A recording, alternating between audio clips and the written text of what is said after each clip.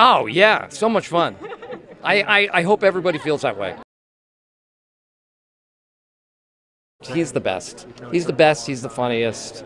He makes me laugh probably more than anyone I know.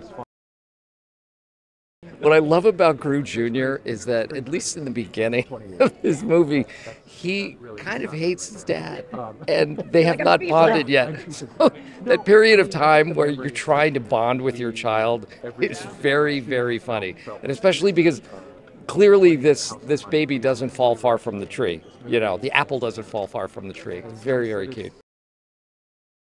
I practice a little bit for my kids, say, does that sound like it? And they give me the thumbs up, and then I go in.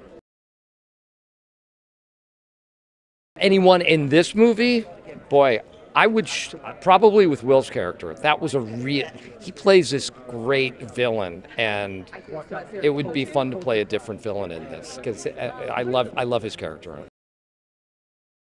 I like the minion that can eat things, like just like chew through brick walls. I think that would be a great superpower.